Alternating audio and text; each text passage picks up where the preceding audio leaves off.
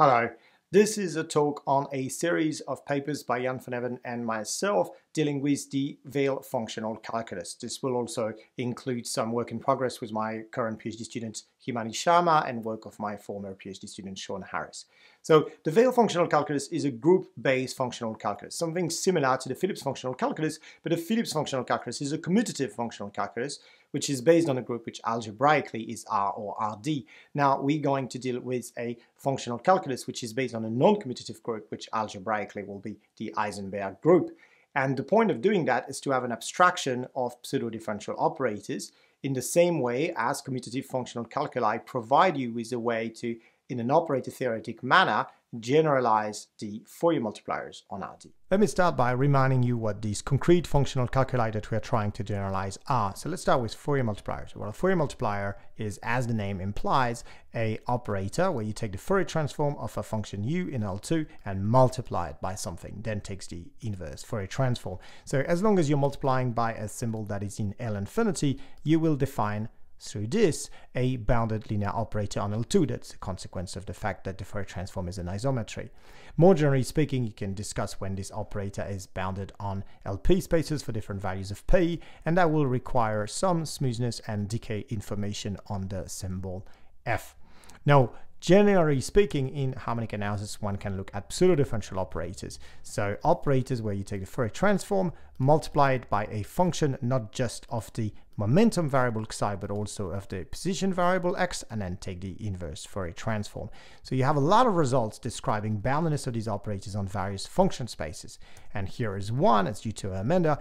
It tells you that if this condition is satisfied, this condition on the right hand side, we say that A is in the symbol class S0, then TA will be a bounded linear operator on LP for P strictly between 1 and infinity. So what we have here is a condition that involves smoothness of the symbol A and an appropriate decay in the momentum variable. And this is what we're trying to generalize in this talk. Now let me give you a little bit of motivation. Why do we want to do this? We want to do this because we want to be able to do harmonic analysis in situations where the Fourier transform is not available or not particularly relevant. We want to be able to do harmonic analysis that is adapted to the spectral theory of certain differential operators typically that arise in applications. So example of that, partial differential equations, even on Rd. If you're looking at a PDE problem where the coefficients are far from being constant, it may not be the best idea to use Fourier transform-based tools because they are directly tied up with the spectral theory of the constant coefficient differential operators. So if your differential operators is too far away from that, you would be better off starting your harmonic analysis in a way that's adapted to that operator. Other example, you work on Lie groups. If the Lie group is not locally compact and abelian, you don't have a good duality theory allowing you to use a Fourier transform. Third example, non-commutative LP spaces and analysis on those spaces. Recently, there's been some beautiful harmonic analysis developed in the context of what are called the quantum Euclidean spaces of non-commutative geometry. This is work of Marius Junger, Javier Passet, and their collaborators in particular. So when you want to do harmonic analysis in that context, again, operator theory comes and help you replace Fourier transform-based tools. And then last but not least, a set of examples that Jan van Even and I are very much interested in are examples coming from stochastic analysis, Malevin calculus in particular, and from mathematical physics around what are called Ornstein-Uhlenbeck operators. So for all of these things, we have harmonic analysis that look like a Fourier multiplier theory, but in many cases we're lacking something that looks like a pseudo-differential operator theory, and that's what we're trying to develop. So how do we generalize Fourier multipliers? Well, at a very high level of generality, what we can do is define a functional calculus for symbols that are particularly smooth. So symbols that have a bounded holomorphic extension to a sector of the complex plane. That is called the H-infinity functional calculus. So in that context, you have sectorial operators, that is to say operators that have their spectrum in a sector of the complex plane, and outside of a slightly bigger sector, they satisfy a uniform resolvent estimate of this kind. And then if you have a function psi that is bounded, holomorphic, but also integrable in an appropriate manner, that is to say integrable against the measure d lambda over lambda, on the boundary of the spectrum. That's the H1 condition, and gamma here is a contour that goes along the boundary of a slightly bigger sector. Then this integral here is convergent and the strong operator topology, absolutely, and this defines a bounded linear operator. Now, once you've defined such a functional calculus, you should ask yourself, does it actually extend to a continuous algebra homomorphism from the algebra of functions H infinity, bounded holomorphic on the sector, to the algebra of bounded linear operators in X? Now, that may or may not happen. This depends on the operator and on the Banach space X. And so we are going to have a definition that says that an operator has an H-infinity calculus, or more precisely a bounded H-infinity functional calculus, whenever for these operators f of L that are well defined when f is in H1, we have a uniform estimate here in terms of the sup norm of f, not the H1 norm of f. And this is a good definition because as soon as you have these estimates, you can indeed extend your functional calculus from the class of function h1 to the full class of function h infinity. There's many ways to do that. One is the convergence lemma. When you have an operator with an H-infinity functional calculus, you take a function f in h infinity, you can approximate it with elements in h1, and the pointwise convergence of fn to f, as long as the sequence fn is bounded in h infinity, will imply the strong operator topology convergence of the sequence of operators f and l, and they will converge to a bounded linear operator that you will call f of l, and you can show that this is independent of the approximating sequence that you choose. Now, in applications, having a functional calculus for holomorphic functions is sometimes not enough. Sometimes you really want to be able to restrict your attention to part of the spectrum of L, project on this part of the spectrum, and in order to do that, you need functions in your functional calculus that are compactly supported. Now, results that allow you to extend from the H-infinity functional calculus to a larger class of function that includes compactly supported one. This is called a spectral multiplier theorem. There are plenty of them that you can find in the literature. I want to mention one abstract result of this nature due to Krigler and Weiss in 2018, because I'm going to use this result later in the talk, and this is very much in the spirit of what we're trying to do here. So this result tells you that if you have an operator L, and you already know it has a bounded H-infinity functional calculus, and you do that on sectors of arbitrarily small angle, then if you have an extra bit of information, a very precise quantified information on the boundedness of the semi-group generated by L in complex time, then you can extend the calculus to something called an Ermander class, so something very closely related to the S0 class of symbol that I was mentioning earlier, and certainly contains some compactly supported function that would allow you to have some proper spectral projections. Now, we want to design a similar functional calculus approach to pseudodifferential operators. So how do we do that? Well, earlier we thought about the operator L as a generalization of the Laplacian. What we need to do now is think about generalization of the partial derivatives and generalization of the operators of multiplication by a coordinate xj. So this will look like this. You're in a Banach space and you look at group generators. The first group generators correspond to the translation group on RD, and the second family of group generators correspond to the group of multiplication by e to the I xj. So how do we abstract their properties? Well, we want each one of them to generate a bounded groups on our Banach space, and then we want commutation relation, canonical commutation relation. So we want all of the groups generated by the pj's to commute with each other, all of the groups generated by the qj's to commute with each other, the group generated by a pj to commute with the group generated by a qk whenever j is not equal to k. And when j is equal to k, then we want this commutation relation, namely that you pick up an extra factor here coming from the fact that the commutator between p and q has to be the identity, or if you want, coming from the formula that you could prove on RD with the concrete expression of the translation group and the multiplication group. Now, using these groups, we can define a kind of Phillips functional calculus using a type of inversion of a Fourier transform formula. So this is the definition, and the difficulty in making this definition is to choose which non-commutative group generated by both the pj's and the qj's we put here. This particular choice is algebraically meaningful. It comes from the Schrödinger representation of the Heisenberg group as bounded operator on L2 of Rd, and this is relevant because it's going to give the functional calculus good algebraic properties, but also because if these operators q1 to qds are indeed the standard position operators, multiplication by xj, and these are the standard momentum operators, that is to say the partial derivative, then we know that any pseudo-differential operators on Rd can be rewritten in this particular way for an appropriate choice of A. Now, of course, this is only meaningful for now when a hat is in L1. So let's say this is initially defined for symbols A in the Schwarz class. Now, the non-commutativity of the functional calculus works like this. When you multiply A of Qp by B of Qp, you get A Moyal product B of Qp.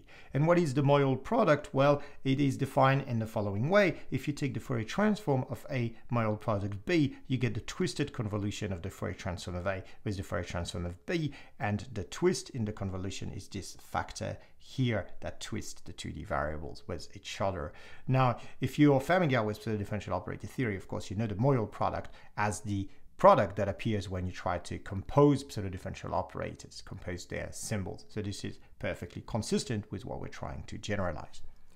Now, at this stage, I can't resist the urge of making a little digression and telling you that Joe Moyal, who gave his name to the Moyal product mentioned earlier, was an Australian mathematician and one of the first professors at my institution, the Australian National University, and that Alan McIntosh, who to a large extent was the creator of the HFD functional calculus, was also an Australian mathematician working at the ANU. And Alan and Joe Moyal were good friends, but they thought of their mathematics as quite separate. And when Jan van Even and I started developing this kind of H-infinity functional calculus perspective on the Weil functional calculus, Alan was quite happy with that because it connected his mathematics to the mathematics of his old friend, Joe Moyal. But maybe beyond this nice sort of personal aspects of it, there's something philosophical about it that's quite interesting. What Alan wanted to do was really develop a functional calculus, have functions of operators and use that to solve problems that involve those operators. Whereas what Joe Moyal was trying to do was kind of the opposite. He wanted to have a function theoretic perspective on the Heisenberg formalism of quantum mechanics. So instead of working with operators and have the uncertainty principle encode in their non-commutativity properties, have the non-commutativity property shifted to a product on a space of functions over phase space. Now, of course, this is a two-way street, and what we're doing here is going back and forth between the function theoretic perspective and the operator theoretic perspective.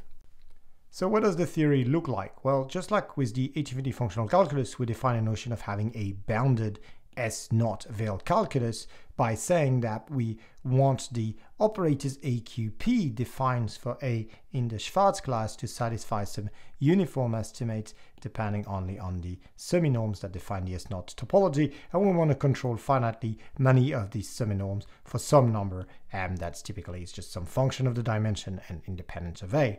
And then the difficulty, of course, is to show that once you have this type of estimates for symbols A in the Schwarz class, you can extend your functional calculus to the entire class S0 of symbol, and this is done through a convergence lemma. You show that if you have convergence uniformly on compact sets of all the partial derivatives of your AN up to potentially just a finite order, then you have convergence in the strong operator topologies of the resulting operators.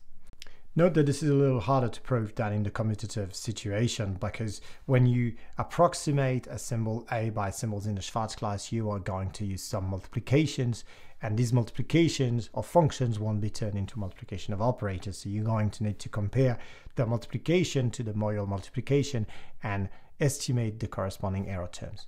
Nevertheless, it works, and all we have to do in practice is prove this estimates for A in the Schwarz class. But how do you do that? Well, a very convenient tool to do it is a transference result that we prove in our main paper with Jan.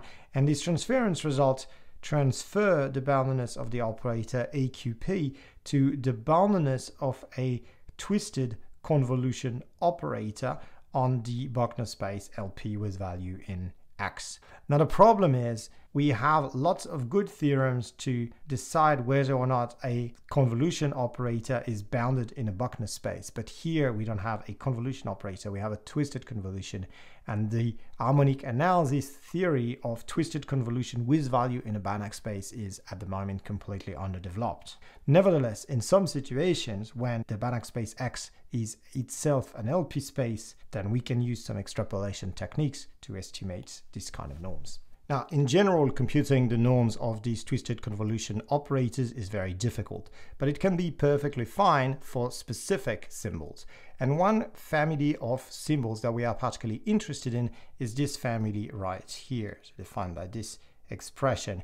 It is, for the module product, the analog of the exponential function for the standard pointwise product, in the sense that this family indexed by a parameter t real satisfy this type of Cauchy equation for the module product. Here I have the family indexed by a parameter z that I think of as being an element of a sector of the complex plane. Now, using that, one can prove that AZ of QP is indeed a C0 semi-group on our Banach space, and we can identify the generator as being this abstract harmonic oscillator.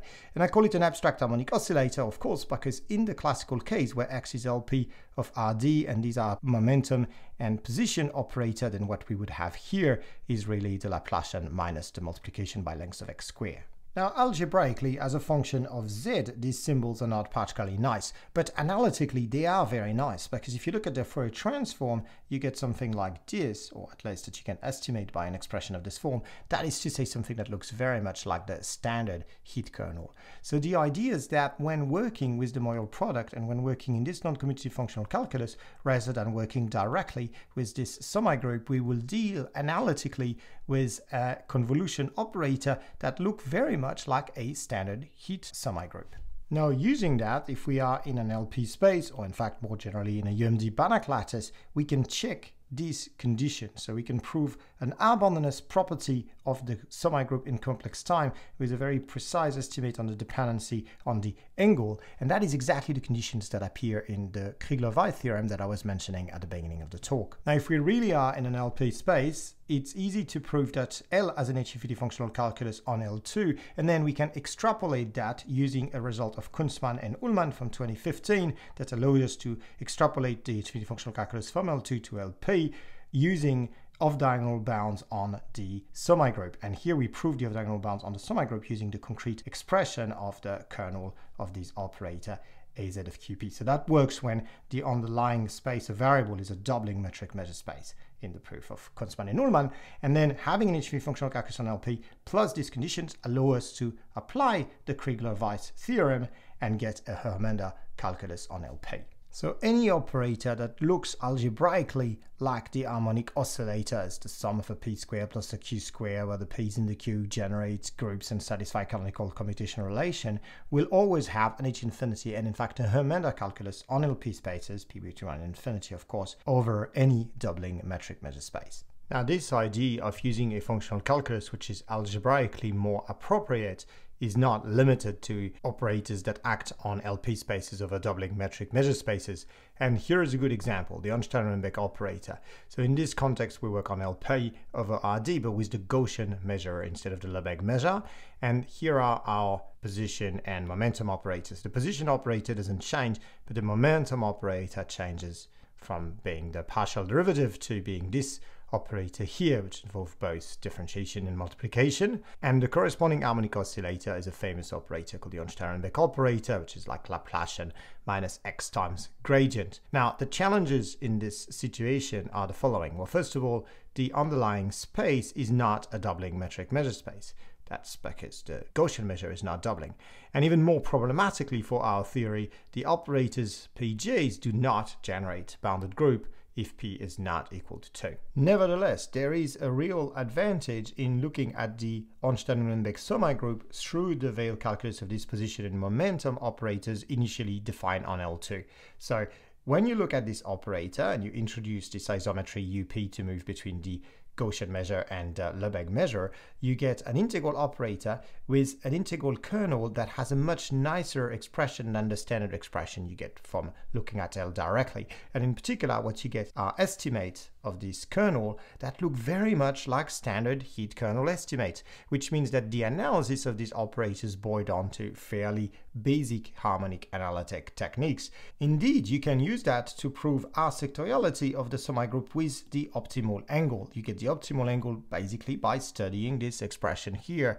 This is a result of Schoen-Harris, and this gives, through abstract H-infinity functional calculus theory, H-infinity functional calculus with optimal angle. Now, this is quite striking because Schoen is able to do that in just a couple of pages thanks to this expression coming out of the Veil calculus, whereas the original proof back in 2001 from Garcia Cueva, Mocheri, Maeda, Shugon, and Torrea takes roughly 40 pages of kernel computation. So the analysis gets substantially simpler once you look at things from the point of view of the appropriate algebra. Things that Jan and I did too is recover all sorts of optimal LP-LQ mapping properties in that way. Once again, the analysis boils down purely to sure estimates. Also, interestingly enough, this kind of explains why you have some intriguing regions of analyticity for the extension to the complex plane of the Ornstein-Uhlenbeck semi-group. What happens is that through this change of time variable, z goes to lambda z, this intriguing region called the Person region gets turned into a genuine sector with this optimal angle. So the algebra just really forces you to look at time through this change of variable, and when you look at it this way, the analysis becomes so much simpler. So the message here is that when you use operator theory to bring harmonic analytic techniques to a new settings, you have more than one way to do so. For instance, if you think of a harmonic oscillator, you can think of it as a single operator and use a one variable functional calculus to study it. Or you can remember that it comes from a tuple of non-commuting operators and use a non-commutative functional calculus that captures the algebraic properties of that tuple in order to study it. Now what we've seen is that the latter brings in some simplification. It makes the hard analysis, the harmonic analytic estimates, much easier to prove. And I think there's a general principle there that can be applied. Now, where's the theory going? Well, at the moment, Himani Sharma is looking at applications to quantum Euclidean spaces. This is a setting of non-commutative LP spaces in which harmonic analysis is currently being developed, and there has been some amazing advances in the last few years. And it looks like our functional calculus approach is simplifying some of these results, and we want to see how far that goes. Beyond that, we also want to look at applications to harmonic analysis on Lie groups. But in order to do so, we're going to need to overcome one limitation of our approach. And the limitation is that, well, we've moved from having a Phillips type functional calculus based on a commutative group to having a functional calculus based on the Heisenberg group. But the Heisenberg group is just one choice of Lie group, and we could use all sorts of other choices, and we will need to be able to use other Lie groups than the Heisenberg groups to be really relevant in a range of applications. So this is one of the things we need to do next. And if you're interested, come and join us. Thanks a lot for your attention.